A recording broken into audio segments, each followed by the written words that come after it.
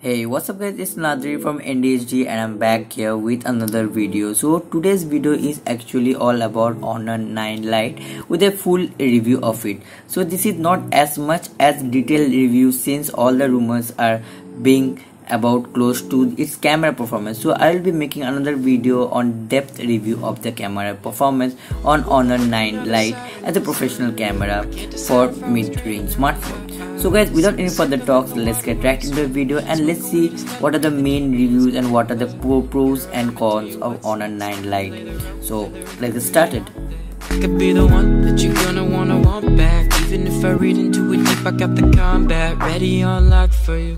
I'm watching all the clocks, but the talk of the ticking hand stop for you. I'll write the plot for you, but won't implement an ending. My eyes are realizing what I'm witnessing is tempting, but let me recollect myself first. My lids are dropping low like that DG self-worth. I'm only under 20, gotta learn how health works. Maybe when I do, then she'll cast me. I could play the role. Okay, so first of all, coming to Honor 9 Lite design and build. The design is what makes Honor 9 Lite stands out. There is actually 2.5T glass on both front and back and a plastic side frame between the two running along the edges. The rear panel has an appealing mirror finish, as you can see.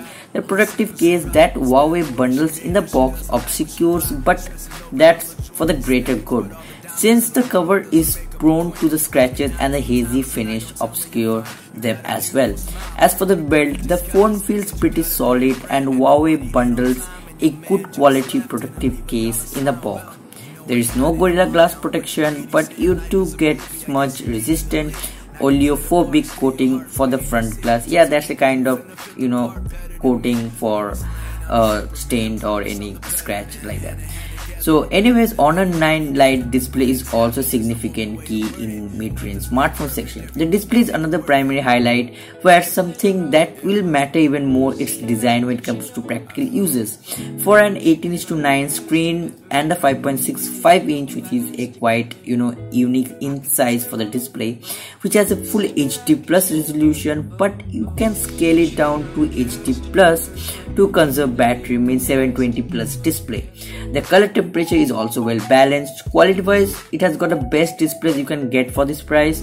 The colors are vibrant, white balance is good, touch response is also good too, but it can hold really some smudges reasonably well, which is prone to scratches. Usually this is a good quality, or you can use good quality screen protector in order to protect your phone.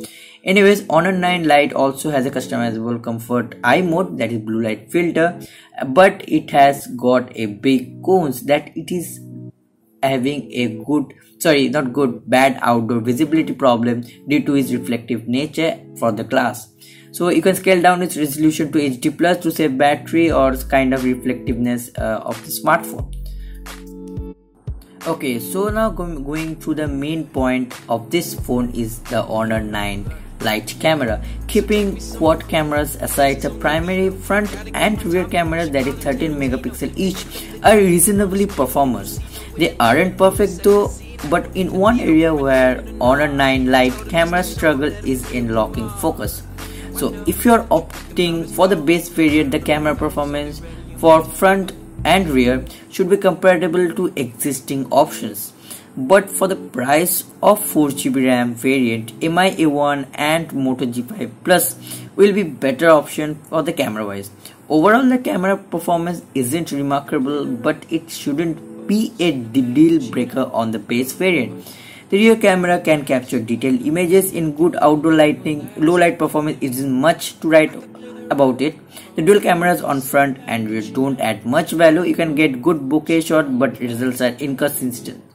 So anyway, the camera takes time to lock focus for macro objects, struggles for metering in tricky lighting. The camera has a manual pro mode that works well, so I'll be discussing it later part of another video for the depth review of camera. And the selfie camera benefits from a reasonable beautify mode. Once again, selfies clicked in adequate lighting can be turned out fine, but you will have to keep your hand steady while shooting indoors. Okay, so Honor 9 has got a little bit of light battery backup.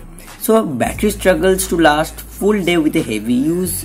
but battery depletes fast with multitasking and intense use. But since it has not been optimized like MIUI 9, so it has got a little bit heavy things on the backup of the mic.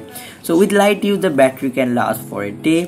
Fast charging isn't supported, so yeah, that's a quite downgrade. But you know what to do, you have to do some compromise for the budget.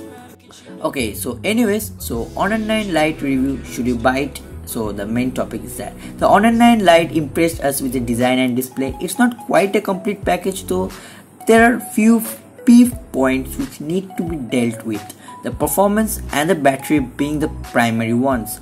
If you are aiming for the 4GB RAM option, you would still be better off with MI A1 or Moto G5 Plus, simply because they offer better performance and better photography experience. Or you should wait for whatever Xiaomi is about to launch in next few weeks, probably the Redmi 5 Plus or the more other variant. So if you are limited by a budget of around 10k, you can consider the base variant. It makes some compromises but looks like a fairly workable option for basic and moderate users, particularly those who value design and display quality. So guys, that's pretty much it for the video. I hope you have liked the full review of Honor 9 Lite. So if you are having any struggle in buying it, you can see this total review in order to get your clarified result or clarified answer for your perspective. And if you don't want to buy it, so that's up to you. So anyways guys, definitely comment down below, and I'm extremely sorry that I couldn't upload any videos for the past 1.5 months since I have some works. My camera got damaged and other things were going on, so sorry for that, and I'll be uploading more content sooner. So stay tuned and stay peace. So bye bye.